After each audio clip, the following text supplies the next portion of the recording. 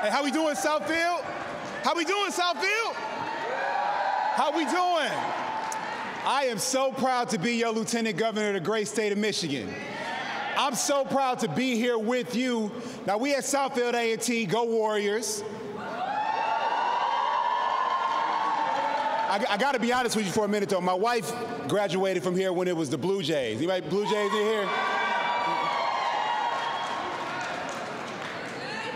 Look, y'all, today is so important. Voting is so important. And in fact, voting in Michigan is of national significance. And that is why the Vice President of the United States of America, Kamala Harris, came to talk with you about voting here in Southfield.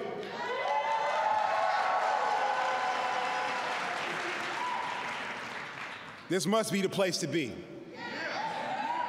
Because I want you to know that every elected official, every public servant cares about making sure that you cast your vote this year and every election to stand tall for the state of Michigan and your community.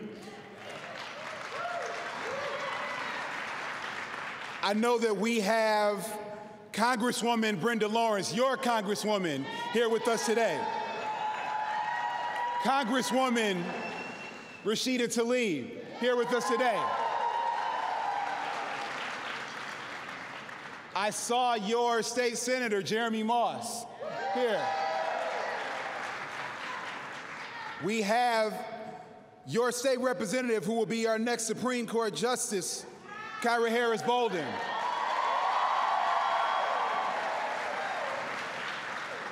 We have our friends from the labor movement representing here in Southfield. And I know we have amazing education professionals who are here today, who serve all of our people. I want to, in particular, thank Superintendent Dr. Jennifer Martin Green for being the host here for Southfield Public Schools. Now look, just by showing up, I think you realize how important voting is. But I want to make sure that everybody in the community does. There was a study shown by the Tufts Center for Research and Civic Learning that said that only 46% of eligible voters that were aged 18 or 19 voted in 2020. 46%. That's less than half. I think we can do better than that this year. And in fact, I care so deeply about us increasing voter turnout, voter engagement, that I launched the My First Vote initiative that we are kicking off right here in Southfield with the Vice President. This is not just about talk. This is not just about talk. This is about action. So I want everybody to get out their phone. Go on, you got a phone with you. I know you do. Get it out. Get it out. I need you to go to michigan.gov/vote. Michigan.gov/vote. You will find nonpartisan information about how to get registered, about where to vote, and about what your opportunity is. I need you to go to that website. I need you to text it to somebody. I need you to email it to somebody so that they can be registered. Because when we show up this year, young people will change the face of our democracy.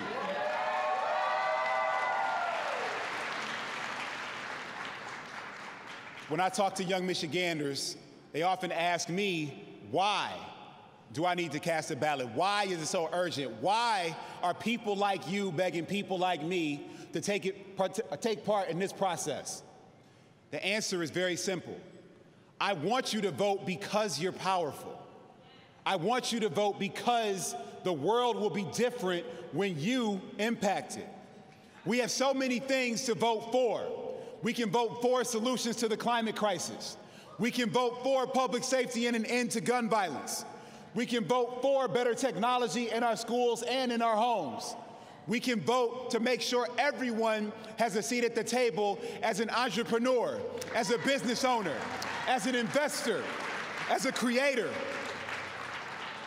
We can vote for the jobs of today and tomorrow, and all of that is available to you.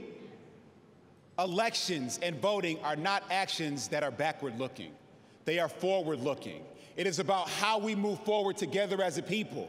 And I want the youngest people in Michigan to define the future of our state. So we need you to work hard, not just for the next 24 days, but you can register to vote every day between now and November 8th. But I need you to stay involved. I need you to stay engaged, to stay informed, because every decision-making process that you are a part of will result in a better decision. It will result in a better choice, a more responsive policy, and a better community, a stronger, more vibrant community where we all will be successful. We see a place for everyone in Michigan. I see a place for every identity in Southfield. I see a place for every person with every dream, every ambition, and every idea to make something happen here in this community, to be your best self. So I ask all of you to take that first vote seriously, to take that first vote with pride, and to be confident when you do it. I know a lot of times voting can seem like an intimidating act, because when you go to vote, you're in there by yourself. I want you to know that you're not voting alone. Not only is everyone who will register to vote today voting alongside you, or everyone who will vote in this election is voting alongside you, but all eyes will be with you as you make that choice. And you don't have to be by yourself in there. If you have a note on your phone, you can take your phone in there with you to vote. Sometimes it seems weird. Where do I put this ballot in? To put it into this machine. There are people there to help you because they want you to vote too. Those election workers who work so hard, shout out to the election workers who are here. The people who are on the front lines, the protectors of our democracy. They want you to be a voter too. When you vote, Michigan is better. When we show up, Michigan gets stronger. When you vote and show up, when we organize more people in our lives to vote and show up at every opportunity, nothing can hold us back but our imagination. So let's dream big. Let's stand tall. Let's vote in record numbers. And let's show that Michigan turnout can be bigger and brighter than it ever has been and that it ever will be. Thank you. Let's go. My first vote. And stand tall for the state of Michigan.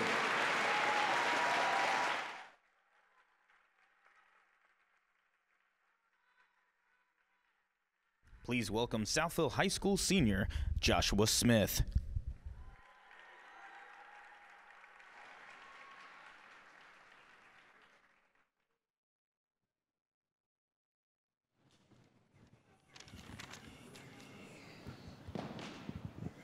How's everybody doing today? I said, how's everybody doing today? All right, that's better. Good afternoon. It is my esteemed and illustrious honor to stand before you today. As a product of a single-parent home, captain of a victorious football team, and a high-achieving honor student at the number 11 school in the state, I have witnessed many mountains and molehills, but never had to climb one this great. As a student, U.S. citizen, youth pastor, and African-American male, I am a strong believer that we all have a voice. It is true your vote is your voice. Not voting gives others permission to silence your opinions, and they may be speaking against your interests. The loudest protest is a movement that is motivated to march, and the will of the people is known and seen in the vote. So I leave you with this. Let your voice be heard. Let your voice be seen. Make the right choice and vote. And now to introduce one of the most amazing and powerful women to ever walk this earth. I present to some and introduce to others a woman who will make your voice heard, Vice President of the United States of America, Kamala Harris.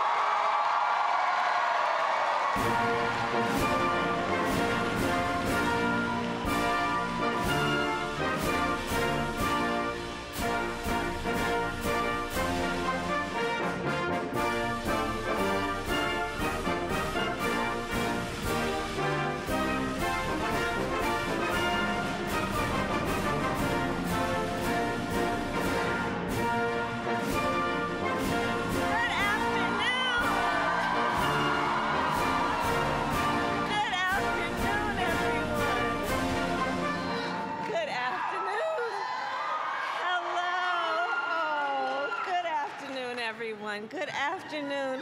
It is, how's the band doing?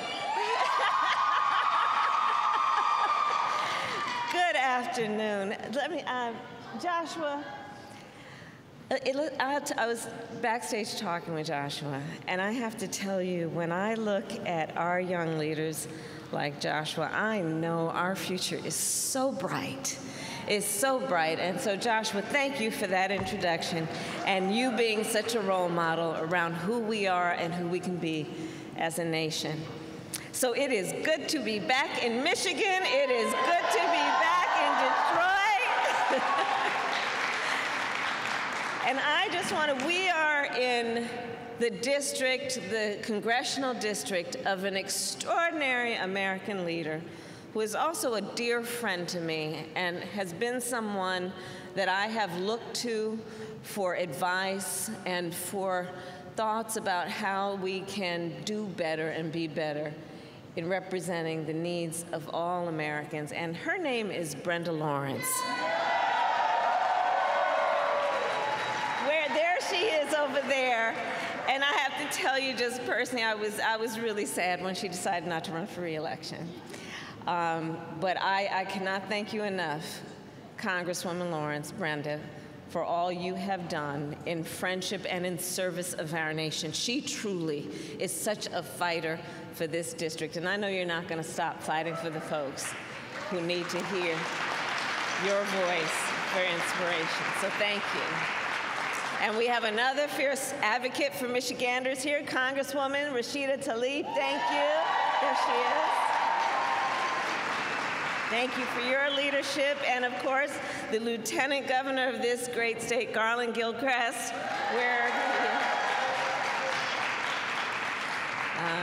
who is truly, I've seen him in all kinds of situations where he is always fighting for the people of this state, and a tireless fighter at that, with an incredible partner in Governor Gretchen Whitmer. So send them back to the State House, because we're counting on their partnership. But most of all today, I am here to meet with you, the young leaders of Southfield, all of you who are here, because I've been hearing about you, and I know about the work that you all are doing and your role of leadership and how you are inspiring so many of us. And so when I think about you, I think about so much about what our future will be and what it will require of each of us. You know, I just left, I was at Project Hope and talking with a bunch of folks there about an incredible training program that is happening to build up the skills of folks in the community, run and the training by UAW and IBEW. And it's extraordinary what is happening and what can happen when we invest in our God-given capacity, which means investing in the young leaders in our communities. And so to the young leaders here, I will say, I know you guys have been through a lot these last 2 years. A global pandemic, which interrupted your education. In many unfortunate and sad situations, took loved ones from you and the community in which you live.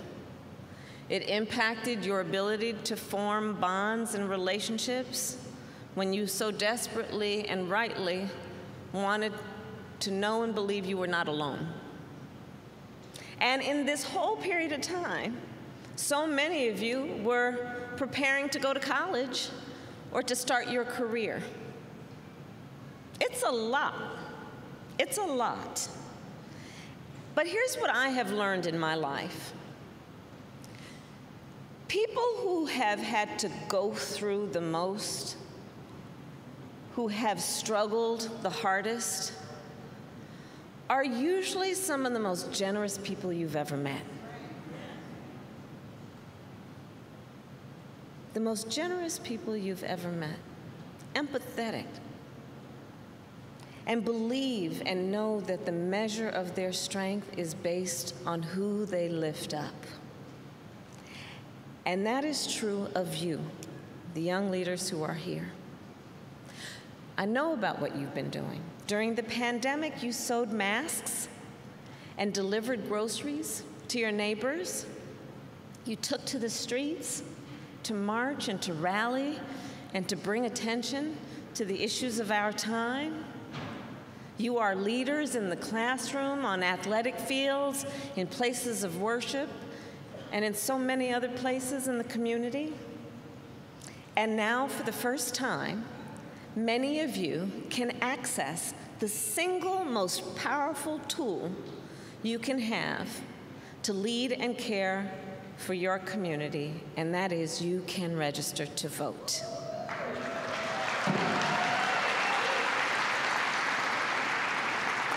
So I just met a young leader here today, Dayton Page. Dayton, where are you? There you are. And Dayton is a senior at University High School Academy. And he is the captain of the tennis team. And he is a volunteer nursing aide at Beaumont Hospital. And now, a registered voter.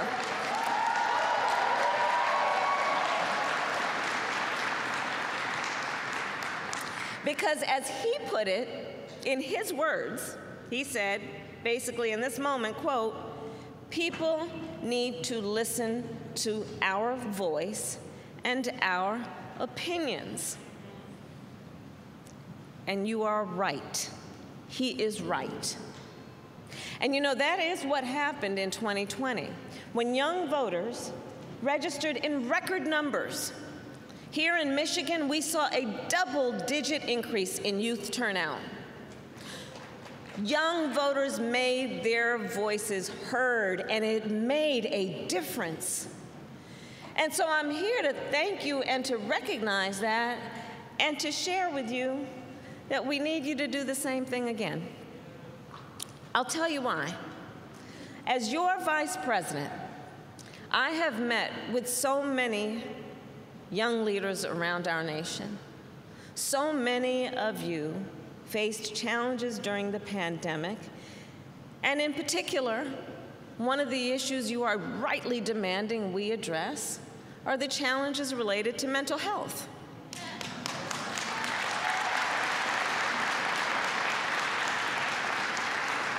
Because what you are telling us is, look, this is something we need to address, understanding that one of the failures of our healthcare system that we need to fix is in the healthcare system, we seem to have decided that the body just starts from the neck down, but what about healthcare from the neck up?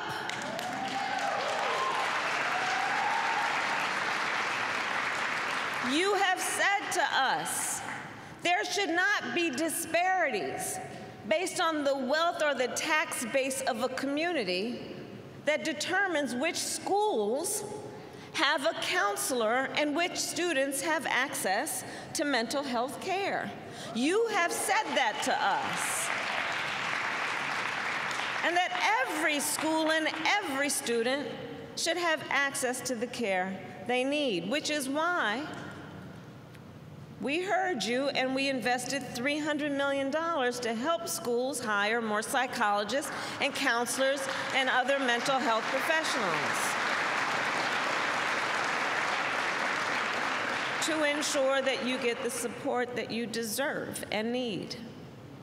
After you graduate, you and your peers should be able to go to college without going broke.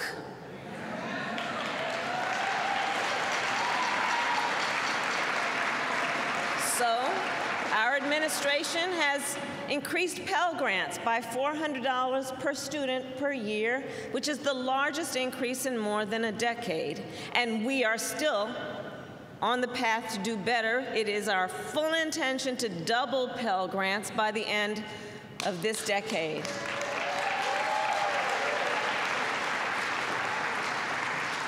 We also need to support the institutions and the educational institutions that train you to lead by investing in you and those schools. I know that some of you will attend an HBCU next fall. As a proud graduate of Howard University, I am proud to tell you we have invested an historic $5.8 billion, that's with a B, in our HBCUs.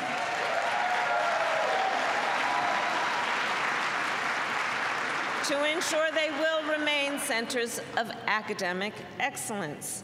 You, the young leaders of America, are also counting on us, and not only counting on us, demanding of us rightly that our country treat the climate crisis as the crisis it is.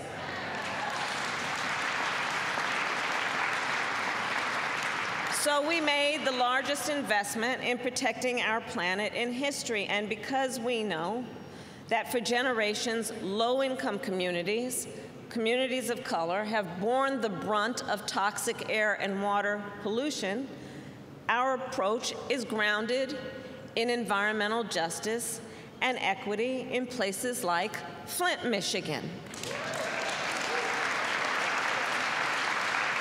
As we intend to remove every lead pipe in our nation.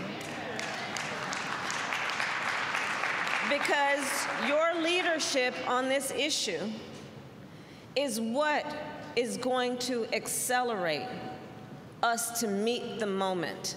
It is your voices as young leaders that have been part of the conscience for this planet on what we need to do with a sense of urgency. It is you who are reminding the folks who can vote, the folks who are in charge, that it is you who will pay the consequence if we don't act. And I encourage you to keep it up and make those demands, and don't hear no, it can't be done, because we can address this issue and be smart, but we must be swift.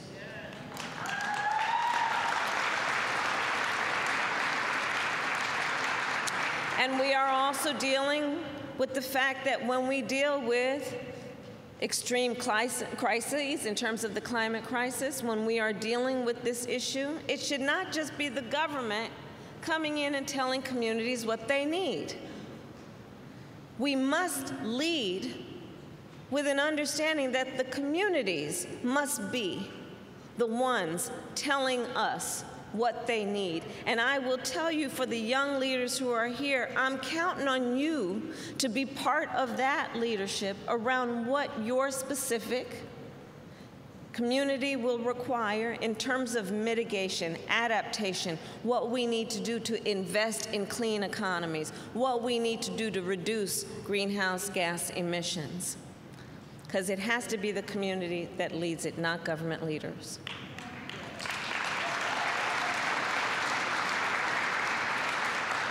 So we have made real progress. We have made real progress as a nation, but there is so much more work to be done. And I have seen that as I have traveled across our nation and across the world as your vice president. Basic rights and freedoms hang in the balance right now. And one of those is the right of every student and every citizen in our country to live free from the fear and terror of gun violence.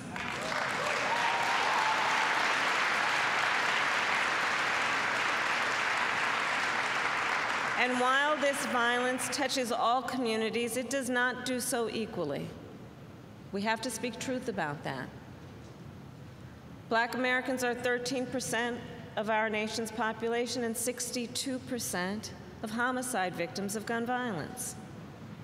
On average, 11 Latino people in our nation die from gun violence every day. You and students across our nation know the trauma and the toll that gun violence takes. For you all to have to worry about any of that while you're sitting in a classroom or just walking home from school. But here's the thing. You, again, as young leaders, have been leading this issue, demanding that we act, and I have met young leaders across our country who on this topic are organizing and activating, who have demanded bold action to save lives. And that is why we've done the work of expanding background checks for gun purchases for people under 21 years old. But we need to do more. We need to do more, including renewing the assault weapons ban.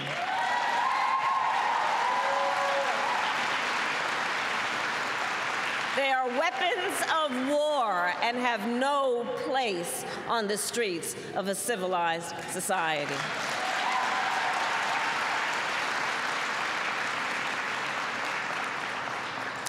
And there is more urgent work we must do.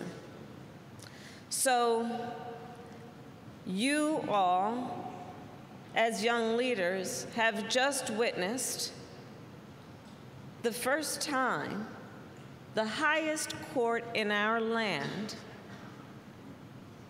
just took a constitutional right that had been recognized from the people of America, from the women of America. But you all are clear. Women should be able to make decisions about their own bodies and not have their government tell them what they're supposed to do.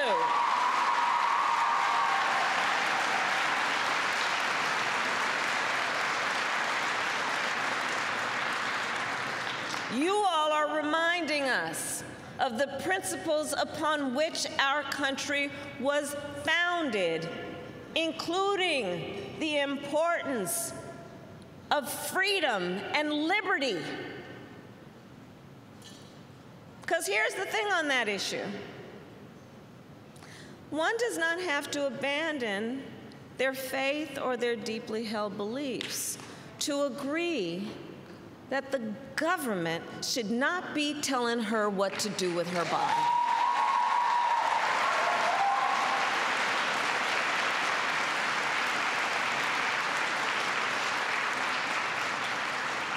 And I've talked with so many of our young leaders who have now been saying to me that they're now even contemplating what state they may go to for college based on what's happening around our country. And I know you don't appreciate having to factor this into that very important decision. So we will continue to fight to pass a federal law to protect reproductive care and guarantee the protections of Roe v. Wade.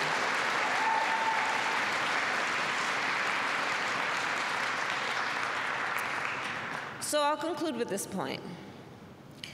The most successful movements in our nation, if you track them, those movements that have been about progress, that have been about expanding rights, not restricting them, but expanding rights, those movements that have been about believing in the ideals upon which we were founded, but fighting for us to realize those ideals. Look at what those movements have been and who has been a part of it, and you will see they have been led by students.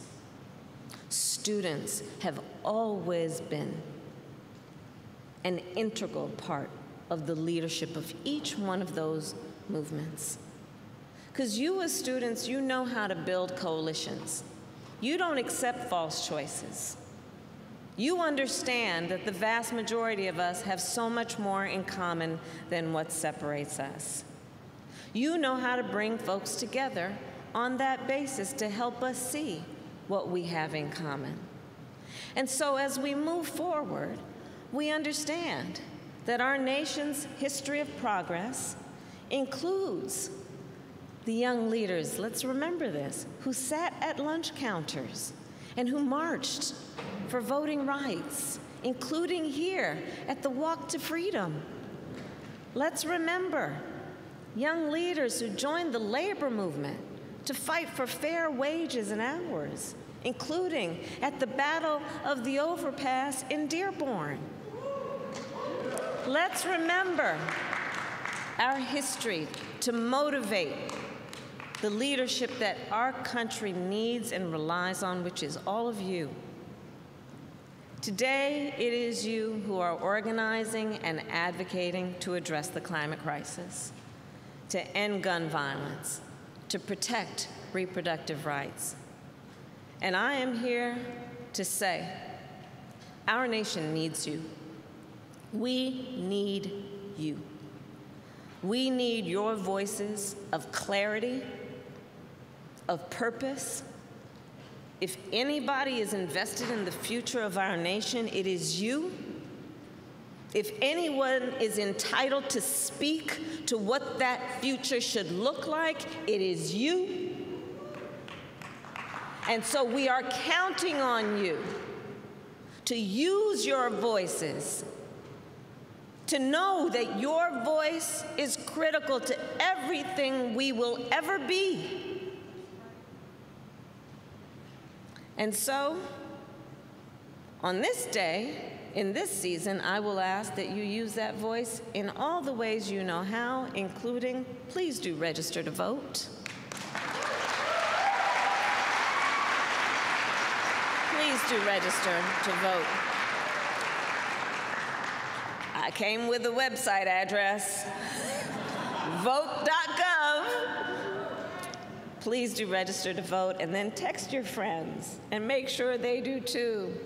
Do what you do on Instagram and all that other stuff. Do what you do. And carry your voices. Carry your commitment. Carry your ambitions and your aspirations through your voice in every one of these ways.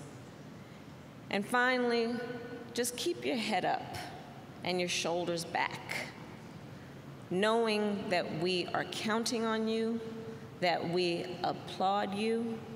And I will tell you, based on personal experiences, that it is important for you to always remember anything is possible, and therefore, don't you ever hear, no, it can't be done.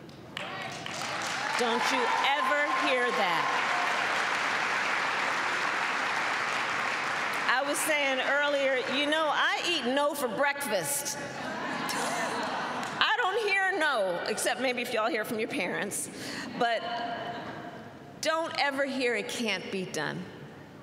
You be motivated by your ambition, your aspirations, and continue to be invested in our nation, because it is you that will allow us to achieve our potential. May God bless you, and may God bless America.